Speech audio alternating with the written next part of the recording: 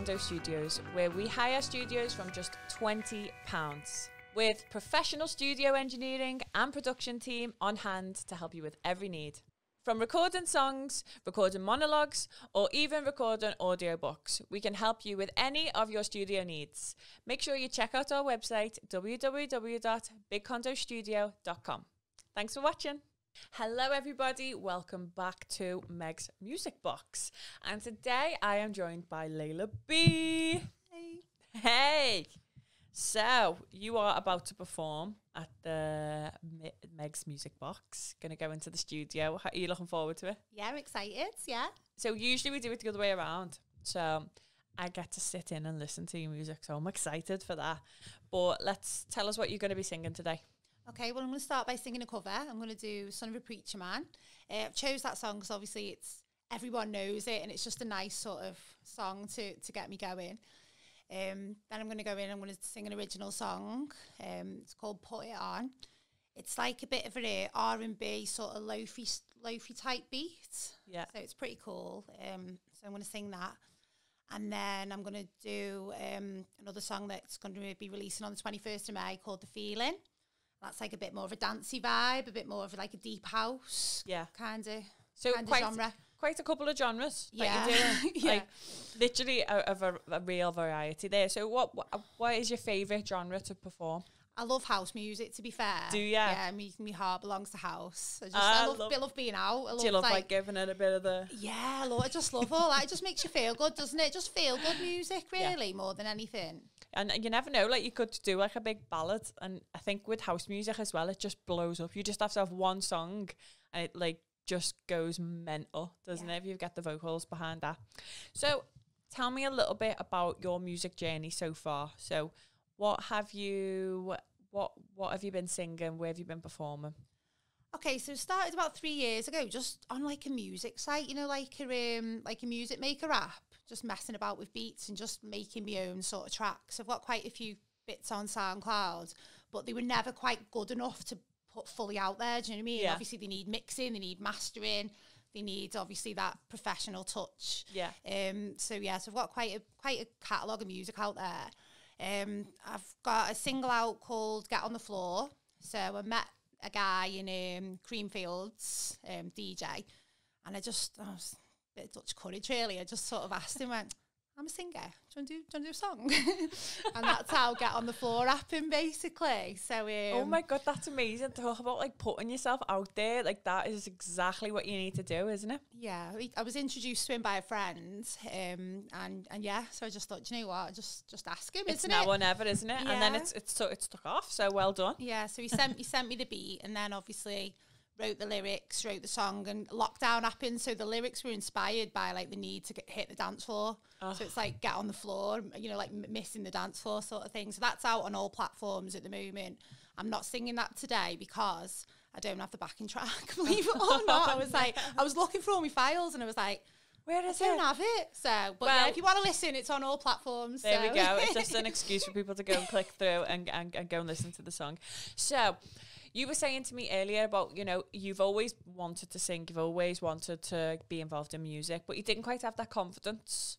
No. So what's been the driving force now that you're doing your music? I think it's just something I always wanted to do, and I think when you're younger, I think you're just so sort of het up on like pressure, like peer pressure, and I don't know. I think like when you say, "Oh yeah, I'm a singer and write songs," people just like, "What? Who do you think you are?" Do you know what I mean? And I was always like in that perception of, well, maybe I'm not good enough, or maybe I can't do it, sort of thing. Whereas I think that's the only good thing about getting older. You sort of embrace who you are and you start to feel more confident in your own skin, don't you? If that makes sense. You just kind of think like, well, do you know what? I've always had this urge, and if I've always had this urge, then, you know, I need to explore it. I need to see where it goes and kind of like maybe it'll fire a different itch, because then you could start singing and you'd be like, oh, actually I like mixing better, or it just, you know, it takes its own journey, doesn't it? So you were saying as well that you've got a family, you got 2 boys. And they inspire you to, you know, go after your dreams and stuff like that. So how do they react when they see mummy sing? Oh, they don't like it. They're like, oh my God, I feel ashamed. What are you doing? They're like, no. Oh, well, they wouldn't be saying that, will they, when you're like on a stage, like killing it. They'd be like, "It's my mom." I hope so. What would be your dream stage to perform on? I think Glastonbury. Everyone wants to do Glasgow, don't they? Yeah. It'd just be amazing. Yeah, just like that massive audience, and so good vibes as well. Love Glastonbury. Yeah, can't wait to go back. Festivals, and have a isn't festival. it? And just hands in the air. Oh, I know, that's what I've missed as well. Lockdown, festivals, but I didn't get a ticket for the recent Glastonbury, so I'm going to be waiting a long time now. So let's talk about your songwriting, because obviously you've got a huge catalogue of songs, and I'd just like to know what kind of inspires you to write. Is it life experience? Is it looking at other people? Like, what type of, what inspires you to get your creative juices flowing? It's probably a mixture, really. I mean, a lot of times, like, I'll just be like doing the dishes or something, and something will just hit me. I'll just get like a song, and it'll just like jump into my mind, and I'll think, oh, that's quite good. And then obviously I'll record it, and then just maybe go back to it later or work on it or something. Or I've been getting sent quite a lot of beats and stuff as well, so people will just send me a track, and I'll just listen to it and just write lyrics. Yeah. So I've been doing a lot more like writing that way, just sort of change me creative flow a little bit. And are some of your songs quite personal? Yeah, they're not always personal to me. Sometimes I'll use, like, as you said, like other people's like scenarios and situations. Like I've wrote one about one of my best friends, and every time, like, when I wrote it, I was like, yeah, it's about your scenario. That it's like offering advice in like a good way. Like, you can't see me telling you what to do, so listen to this song. It might inspire some change. So, what is where's the next move for you? So, have you got any gigs planned? What's going on? Yeah, so I've not really planned anything yet, to be honest with you, in terms of gigs and stuff. Yeah. I think obviously we're only just coming out of lockdown and stuff, aren't we? So it's a case of just seeing what happens, really. Yeah. Yeah. Just like getting out there and just gigging again, isn't it? Open mics and stuff. Yeah. Obviously, I've got a few songs on the way, so obviously just see how they go, and then obviously try and get some work on the back of that, really, in terms of gigs and stuff. One's coming out on the 21st. 21st of May. Yeah. 21st of May, and that one you are performing today. I am. So if you love it, obviously get some gigs in.